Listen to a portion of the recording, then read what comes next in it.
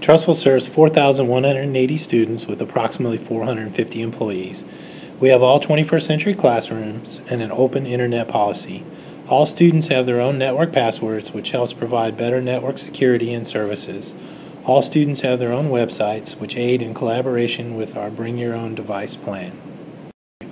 In order to truly move the school system forward, each principal was tasked with developing time within the school daily or weekly for ongoing professional learning. Payne Primary and Payne Intermediate schools release students at 2 o'clock every Monday. The teachers work collaboratively until 4 p.m. Payne Intermediate School organizes club days every other Thursday to enable an additional hour of professional learning for each teacher cohort. Hewitt-Trussville Middle School developed a second prep period of 45 minutes during the day to enable all teachers to meet by grade level. Hewitt-Trussville High School students arrive at 9:30 on Thursdays, while teachers arrive at their regular 7:45 time to collaborate within their departments. During collaboration, faculty and staff are led by administrators, teacher leaders, district specialists, local and national leaders to design engaging lessons, discuss current research and trends, analyze student work and other data sources, and reflect on teaching and learning experiences within their classroom and school. Administrators and the school design team meet to develop experiences for job-embedded professional learning to support systemic growth. Teacher leaders guide groups during weekly and/or daily collaborations. Video plays a large part in professional learning. A team of teachers volunteer to have the lesson the group designed be videotaped for reflection during professional learning. The group uses protocols to have disciplined conversations.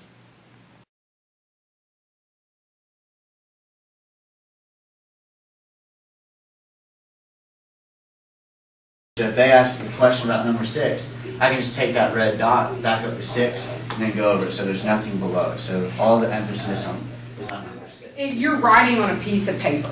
Yes. Okay, so you're standing there writing on a piece of paper during class? No. I do this before. Okay. This is That's already, how you're using yes, it to review. This is already written because I wrote it, and then once you push record, that's when it starts to do like in live time.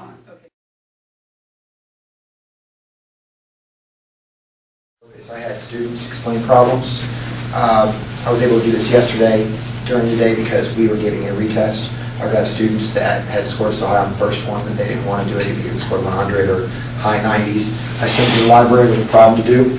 I gave them a quick rundown on how it works, and these 7th graders got the hang of it just like that. Will not present in front of the class. And we have a pretty open class where we all take turns presenting in front of the class a lot. They show more problems than I do, but she does not want to talk at all. And the child only makes 100 on everything that she does, but she just doesn't want to talk. But she didn't really mind doing this. You can see she's a little nervous with the giggles. So with that SharePoint, especially with parents, then you can be on the same page, or parents can be on the same page as you, because they can see what you're explaining and how you're doing it. So you're basically teaching to them too, so that they can reinforce it. I would have been lost last night with inequalities without saying these things. So yes. Just providing the opportunity. We're putting another tool in your toolbox, so to speak. So I love hearing Connie say that as a parent, she saw the benefit last night with her own child.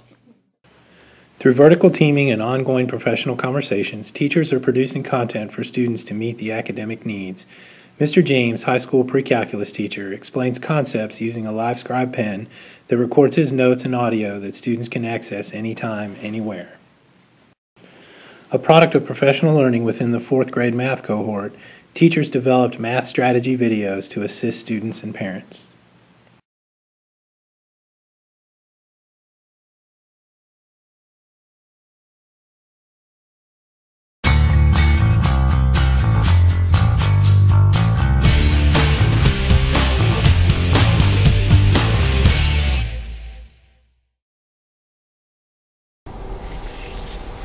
Hello, I'm Britt. And I'm Alex. Today we are going to teach you a fast way to do addition. It's called the up and down way. Our numbers are 256 and 345. But first we got to estimate. You're around 256 to 260. Why don't we round out to 300? Because then 260 will get you closer to the answer. Alright? And around 345 to 350. Why don't we round up to 300? Round down to 300. The same as 260. It'll get you closer to the answer. Some of the methods that teachers and students are using to create public math videos are the Livescribe pen, the Airliner or interactive whiteboard by Smart Technologies, the free education app for iPads, and PowerPoints that are saved as videos. Another way students are interacting with information is through QR codes added to picture books to enable the students to deepen their learning. With a mobile device's camera and a QR code reading app such as Enigma, a student scans the codes to watch a video about tsunamis, a map comparing Trussville to the location of the wildlife preserve, and OMA's and Mazay's own website. Teachers create individual QR codes using the QR Stuff website at qrstuff.com. Once on the website, select the type of information to be shared, such as the link to the website or text. Choose a color and then your code is ready to be downloaded. Printing the code allows for posting in a variety of spaces. Content is not just created for the classroom. Every year, third grade students take a walking tour of Trussville to see up close the history behind the city. The Trussville Cemetery has some extra features from years past. 4 QR codes were temporarily added to key areas for groups to scan with their mobile devices. Students read text to learn about the original site, Warren Truss, the founder of Trussville, the Hewitt family, and Samuel Truss, the oldest grave in the cemetery. The idea was first discussed in a QR code workshop offered during the first week of professional development this school year. Laura Smith, third grade teacher, said the QR codes gave the students something to look for in the cemetery. 4 classes at a time will complete the walking tour of Trussville within the month of September. The teachers are already looking forward to next year's field trip to add QR codes to the library, Bryant Bank, and other stops along the tour. When traveling on field trips in which you cannot physically add a QR code, each group could be given a sheet of paper with the codes to scan when they are at specific locations. The QR codes used for this project use text instead of linking to online videos and sites because of lack of wireless internet access for all. Teachers are also creating rich interactive websites to guide students on virtual field trips, research, and more. The Zoo virtual field trip was created by Charlene Hallman, kindergarten through 2nd grade technology teacher, using Microsoft Word saved as HTML files. Students begin by clicking on the school bus to enter the zoo. Once in the zoo, students select an animal house to explore. There are many different types of animals to explore within each house.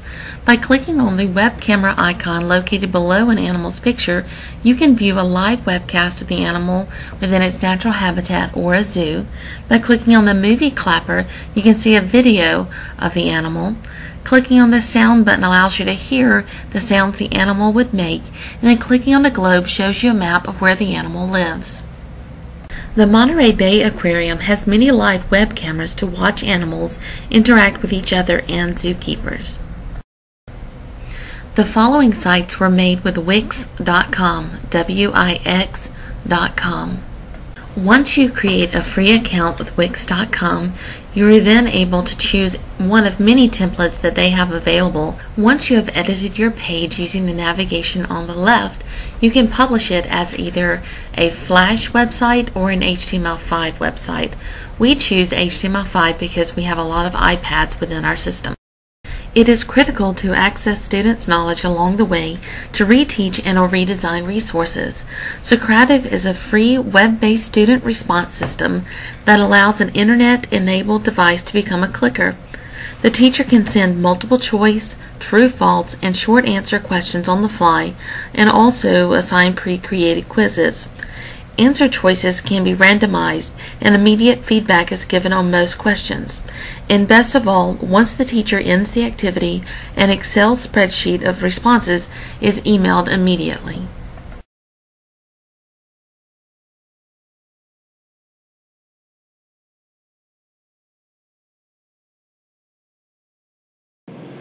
Paint intermediate teachers decided they needed an online space to organize and share collaborative lesson plans, resources, assessments, and more.